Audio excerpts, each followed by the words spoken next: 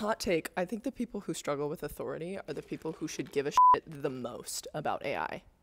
Okay, allow me to explain. In the fall of 2022, I got laid off from my job at a tech company and decided, in spite, that I would start a tech company of my own. This was an interesting choice for me, given that I didn't know how to write computer code. But at the time, I felt very strongly that the code was essentially a trade. I just needed it as an execution layer on top of the thing that really mattered, which was a genius idea. My genius idea? Uber for returns. I spent 9 months going deep, talking to customers, learning about the industry, until one day, my bank account kindly reminded me, I'm gonna need this company to start having a product so I can bring in money, or I'm going to be homeless. So I had 3 options to bring this product to life. Find a technical co-founder, fundraise from VCs, or learn how to code myself. I couldn't convince any of my friends to quit their fancy tech jobs at Google and come be my co-founder. I couldn't raise a nickel from VCs who were very rightfully like, why are you building this product? And as for the boot camp,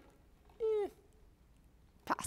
So what happened? The company shut down and I got a job. Now, if I had gotten laid off just 2 years later, I would have had a 4th option, and it would have been to build it myself using a vibecoding tool like bolt.new. It would have cost a fraction of what I needed to raise from VCs so I could go hire an engineer, and I would have been able to build it in weeks. Now, when I have an idea, I don't ask anybody for permission to try. I literally just fire up bolt.new and I around and find out. Bolt.new was the first vibe coding platform that I ever tried, so it has a very near and dear place in my heart. It's the first platform that made me realize that I had basically hopped timelines, and that now, officially, anything I can see in my head, I can make in real life. If you haven't already, I implore you, you simply must try it. If nothing else, do it for the little voice inside of you that knows you have great ideas, and you should never have to ask anybody else for permission just to get them off the ground. Link is in my bio.